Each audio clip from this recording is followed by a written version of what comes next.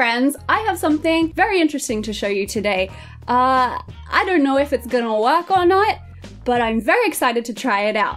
So the other day, someone called @FullMiddleMalcolmus tagged me on a TikTok video that is about this website called Tailornova. And the idea of Tailornova is that it is an online fashion design software where you can input your own measurements and it will give you custom-made clothing, and you can design quite a lot of different styles. You can design from tops, skirts, pants, dresses, and jumpsuits, and you can change things in those, like you can add pockets, you can change the bust studs, you can do woven or knit material, you can change the sleeves, and they've got a lot of different sleeve types. You can change the neckline, and then it gives you a pattern that you can download and sewing instructions. And you also get the first 2 designs for free. Kind of sounds too good to be true. Maybe it is, or maybe it's the most amazing thing that's ever been created for all sewists out there. So let's figure it out. I'm gonna try and make a design on this to fit me, and we'll see how we go. By the way, this isn't sponsored. If it was sponsored, I feel like I wouldn't be able to give an unbiased review, so I figured for the first attempt, I would not make something super complicated. Maybe I will just do like a cute knit top. Okay, so it's just giving me like a basic bodice piece, and what I'm able to do here, so I get to choose from a bunch of different styles. These ones up the top here are all midriff tops. Oh, guess what? I'm not gonna go for a crop top. I'm gonna go for something longer that can be tucked into pants. Amazing. This is new for me, so I'm gonna choose, okay, high hip top. Yeah. And I think I'm gonna go with knit fabric for this one as well, because I'm just really in a knit frame of mind right now. Okay, so I've filtered out the search, narrowed it down, and I've still got all of these things to choose from. So I can choose from all of these different styles. We've got some interesting like diamond waist styles here. I also really quite like the ones that have the ruching at the bust, so I think I might do something like that. Quite like the curved hem as well. I think I'm gonna go with this curved hem top with ruching at the bust. And you can see on the side, the pattern is updating over here. That's pretty cool. Okay, now I'm gonna choose some sleeves for this. What'll look good with this? Oh my gosh, there's a lot of different sleeves. Oh, ooh, you go super fancy. Like double ruffles. I get full bell sleeves. I do love a bishop sleeve. I think that could be really cute. Maybe slightly longer. Yeah. And it's put the sleeve over here. For some reason we still have the the facing for the armholes. I'm not sure why, because we don't need that anymore because we've got this. Okay, so now we'll go for neckline. I think I'm gonna go for a square neckline. That's pretty cute. So at the back, it's split it into 2 pieces, but I think, yeah, we can find one with no seam. It's a knit top, so it doesn't need a zipper opening or anything like that. It's stretchy, I can just put it straight on. Yeah, those ruffles are a little bit over the top. Over the top, get it? No ruffles, please. Ooh, and then I can choose a color as well, or I can put in fabric. Just look like the random JPEGs of fabric. Okay, that doesn't look so good. Might just color it in. What fabric will I use? I'll just do silver for now, because I don't even know what I have in my stash. Okay, is that my design? Is that it? I'm very excited. This is really cute.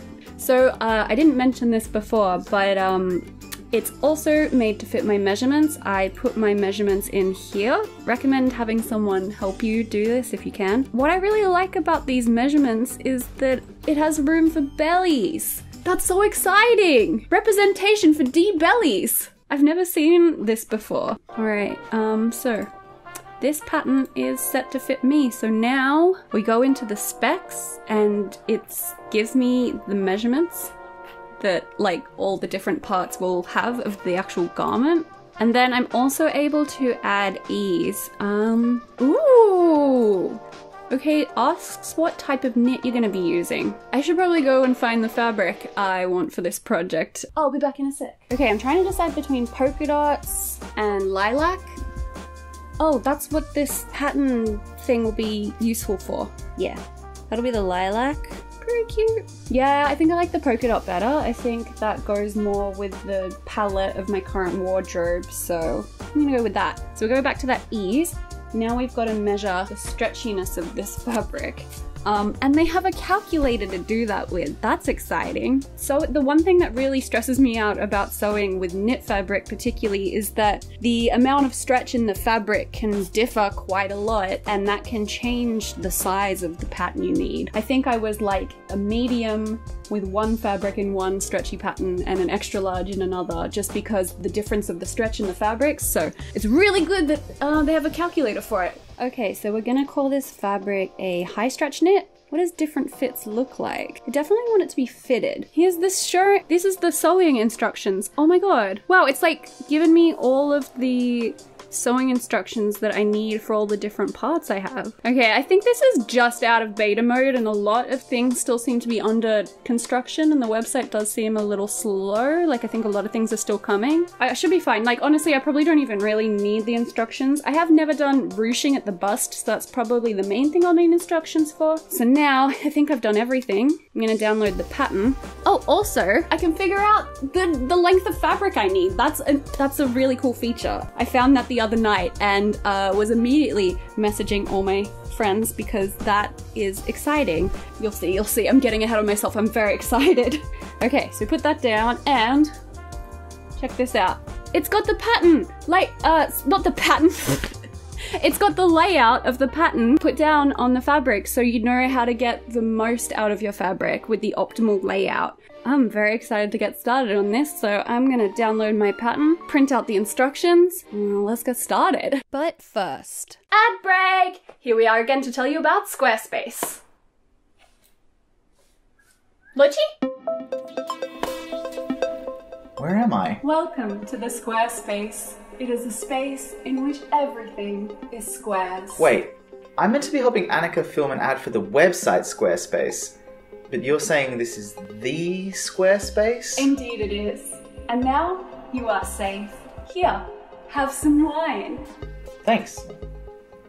Oh, of course, they're just squares. Yeah, square stuff is kind of our whole thing. What about that though? That's a squircle. Come, my friend. Let me teach you all about the Squarespace. The Squarespace is a place where your creative visions can come to life. Except stay out of that corner, it's 90 degrees. What is a creative idea that you've had recently that you have wanted to get started on but have never just fully believed? Well, I really wanted to make a website for this idea I had about a ride-sharing service where all the drivers would be dressed as Adam Driver. It's called Adam Driver's Drivers. Incredible idea. And it is done. Come, look. Wait, that's my idea. It does look more professional. That is what we do here in the Squarespace. Also, I just used an award-winning template. It's really quite easy. Huh.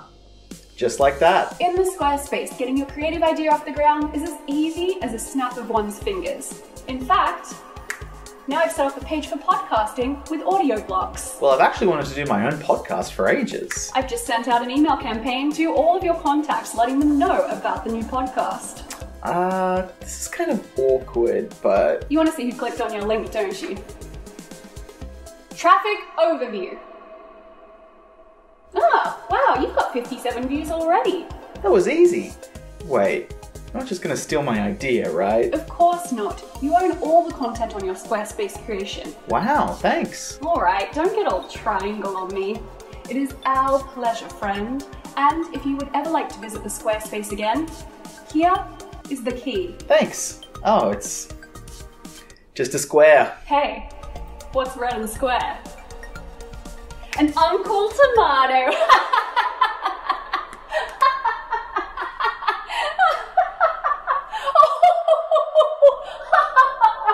Oh, we have fun here.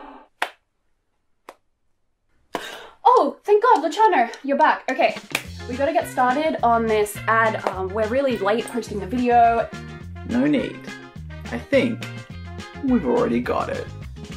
What? Make your creative dreams come true. Go to squarespace.com for a free trial. And when you're ready to launch, here's the key. Head to squarespace.com/Annika for 10% off your first purchase of a website or domain. What are you doing? We're meant to do that part last. What are you... All space is square. Squarespace. And that concludes the weirdest ad I've ever done, but do go check out Squarespace and a thank you to them for sponsoring this video. Okay, so I printed it out. First, I gotta test this. Look, I already tested it and it's the right size, but if you ever do this yourself, make sure you only do the first page first. You gotta check if this calibration page is right, because otherwise the entire pattern will be off, and it's a lot of paper. So the first page it's like all the different pattern pieces and just a bunch of data of all the different sizes of all those bits. That's cool. I've got to lay it out like this. I'll be folding and gluing the edges down. So you know what this is good for? A time lapse.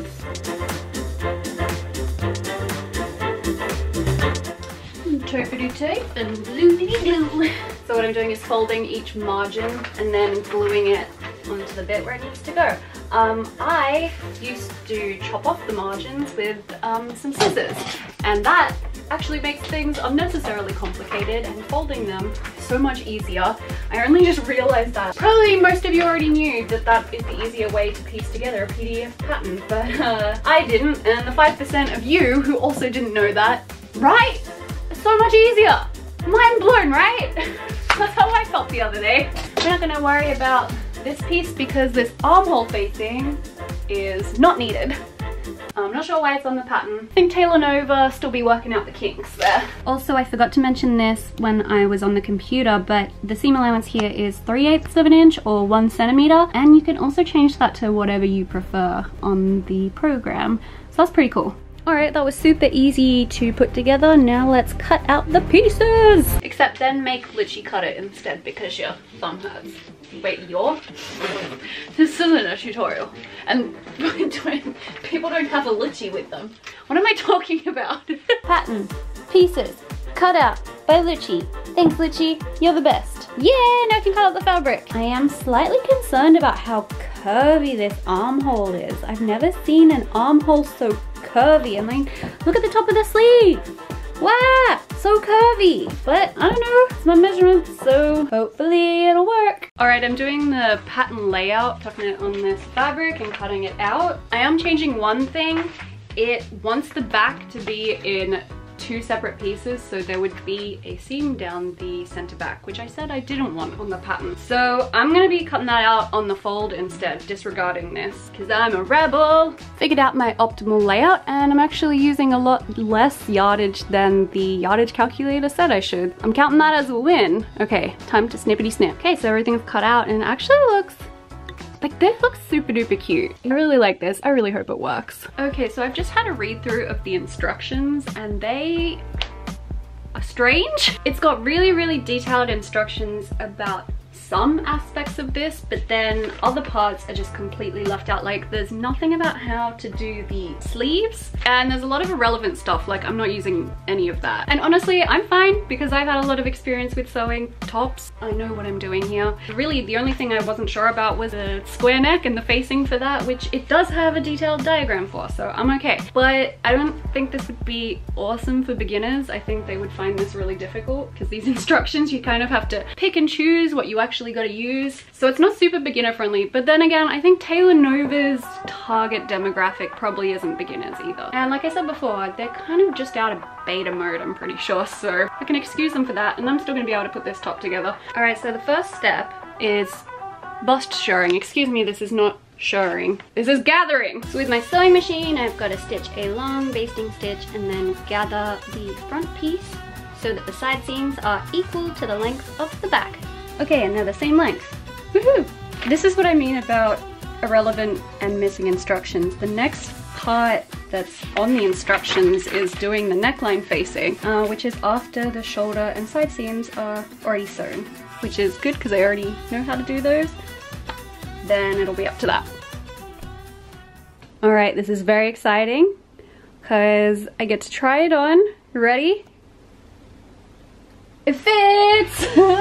I'm so excited. It's nice. It fits me really well. Ah! I think we're doing the facing for this now and then the sleeves. I'm very excited as to where this is going though. Look at it. Yeah! Yeah! This is the square facing. So I've just got to sew this together and sew it together to that. And transition. Alright, time to do this. This is a little bit confusing, but I think I can figure it out. Basically, I've got to put this over the top of this and then sew it somehow. I'll figure it out. Alright. So I did a bunch of stay stitching around the neckline because I think that's what this was telling me to do. And now I'm gonna attach it to the top. This one still has like the center back open because I decided I didn't want that. Hopefully it will still work. All right, I think I got it. Pinned it on. So now I think I gotta sew it on to the seam allowance distance away from the edge. I think. I hope. Can you tell I don't do facings very often? Yay, I did it! So now I'm gonna clippity clip the notches and then flippity flip the facing. Kablamo, time for understitching. Now, this isn't a tutorial on understitching and I'm not really going to do that technique justice here. In short, what I am doing is I am sewing the seam allowance to the facing and that will hopefully keep the facing down underneath the top. And I'm also going to be using a zigzag stitch on this because it is a knit. Wish me luck, I don't do this very often. 1,000 hours of ironing later. You know, I don't think that facing is something that's regularly done for knits. Firstly, when I tried to look up tutorials on how to do understitching for knits with facing, I couldn't really find any. Secondly, this has been finicky AF. And if I was to do this again, I would probably do something like binding, more like what I did for this top here. This has taken me a really long time and I don't think I would ever be bothered to do this again. It has like pretty much worked. I'm just gonna have to tack the facing on with some hand stitches at a few different points so that it doesn't lip up. No knit is supposed to have a facing like this. This is a woven type of facing, but that's what the pattern told me to do, so whoops, we learn. I'm gonna try it on again and see how it goes. It's fine. It's pretty funny though, the facing extends outside of the strap here, so I'm just gonna like chop it where it overextends and then the rest of it will get caught up in the sleeve. Hopefully that will be a lot less painful. Oh, why did I do the side seams before doing this? I'm making some bad life choices this episode. Well, at least I know it fits. Time to unpick the top of the side seams. Okay, you know what? No, I'm not doing that. I will just ease the sleeves in there. Gonna fold the sleeves in half and sew them together like this. Okay, done. Now I'm going to attach both of these to the shirt at the notches. And now I can attach the cuffs and done. Alright, I'm done. I don't think I'm gonna bother hemming the bottom of it because I only ever wear high-waisted things with my top tucked in, so no one's gonna see my amazing curved hemline. Why did I add it? So now, it's time for the reveal.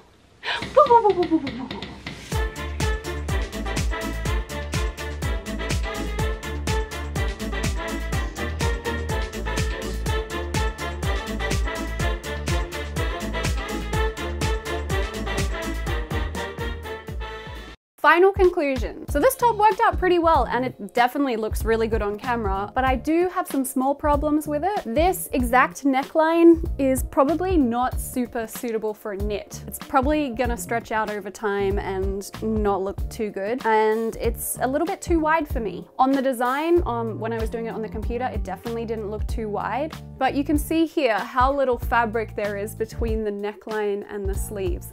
It's very wide. That's kind of on me. I did choose deep, wide neckline when I was designing the top. And that's because the not deep one looked sort of weird on the design. I also just finished making these shorts, which are also a Tailornova pattern because I wanted to try out bottoms. This was my first attempt and I used this nice blue corduroy. It has pockets and a zip at the back, and I also did insert some elastic to just make it slightly more comfortable. They worked out pretty well, except that when I did initially put the design in, this was supposed to have an elasticated waistband, but they didn't give me enough waistband to do one, so I had to add a zipper. So apart from that small problem though, they fit really well. So actually, after I made this, I did get myself a Tailornova membership, so I could see the 3D model and how that works. Here is the top that I made on the model, and it looks exactly like how it looks like on me, which is pretty exciting. This model is exactly to my proportions, by the way. If I was gonna redo the design, I would use the less wide square neckline instead. But because I know that this pretty much works and I already have the pattern, I'm just gonna edit the pattern that I have. A bigger thing was that the pattern gave me facing, so I was like, okay, I'll use facing. The facing is a weird choice for a knit, and if I was gonna do it again, like I said already, I would probably do some kind of binding instead. Finally, the armholes aren't as tight as I would like them. Probably just make that armhole bit a couple of inches shorter. But all in all, it turned out really well. I also do have a couple of things to note about the software itself. It is definitely not made for a beginner audience. You probably should know what you're doing. Like if you're thinking, well, could I do this? Am I at a level where I could do this? I would say that you are if you are comfortable with putting the garment together without instructions. Because the sewing instructions, they are super detailed about some things, but then they just like left out major sections like how to sew it together and how to do bishop sleeves and stuff. And having some knowledge about like, maybe don't use a facing on a knit. Hopefully they are going to work on this and add better detailed instructions, because I think if they do, it would become a really beginner friendly website, which would just be amazing. I was also thinking about like, what about non-standard body shapes? So the software at the moment is definitely tailored to a like feminine body shape with a bust and wider hips. I'm honestly not so sure how it would work for androgynous or more masculine figures. And in regards to sizing, it's pretty size inclusive. It does say on the website's FAQ that they are able to do petite sizes and also sizes up to 70-inch hips and 60-inch busts. So that's pretty size inclusive. They say that they're working on adding an even greater range soon, so that's pretty cool. On the intellectual property side, if you don't have a membership, then these patterns are only for personal use, but if you do have a membership, then you can use them commercially. Apparently, they also have pattern grading across different sizes that it like automatically does for you, which is, if that works, that is amazing. So I can imagine the paid membership would be really, really helpful for anyone who is starting a small pattern or sewing or clothing business. I think it would be really useful. I do want to stress that the criticisms that I have about the website so far are quite minor, because for what this is, which is a 3D pattern making software that is cheap and also usable for novices, like it doesn't require really any former knowledge of how to draft patterns or 3D modeling, which other software does. I think it is the first kind of software of its type that is so accessible to home sewists, which is really cool. And I signed up for a membership because I think it's an amazing tool that I am going to be able to use to develop just like standard patterns, and I'm really excited to recreate different vintage looks that I find on like Pinterest and stuff. I also think that it is quite new and has the potential to develop into an even more powerful software. I think it has the potential to become really beginner friendly if they do get those sewing instructions a little bit less messy. And yeah, once they work these kinks out, like there's definitely some bugs in it. I'm pretty sure it's just out of beta. I think it's gonna be amazing. Again, this wasn't sponsored or anything. I just wanted to nerd out about this cool new sewing software for a while. And if you do try it out, please message me, tag me on Instagram, or like message me on Patreon. I would really like to see how it works on different body types and figures, and just to see what you all think about it, because I'm really excited about it and I want to nerd out with you. So that's it from me today. I just wanted to let you all know as well that I've been very close to this goal for a while on Patreon, and I was just like, I really need the extra help. So I've hired a new editor. The person who is my new editor has edited this whole video that you've seen right now, and they've done a really good job of it. I was just not happy with how often I was getting videos out, and I also really want to be able to pay them. So if you've been thinking about supporting me on Patreon for a while, I'm hoping that with this my content can become more frequent and also more creative. So I'm really looking forward to it. That's it from me. I will see you all next time. Thank you for watching, and stay crafty, everyone. Bye! Hey Annika. Yes? I think you got the quarantine sillies. No, what about this is silly? I think you got the cabin fever. No? What do you mean? Look. dressed today. I put my makeup on. Is this going to be in the credits? Yes. I think people will be concerned for us.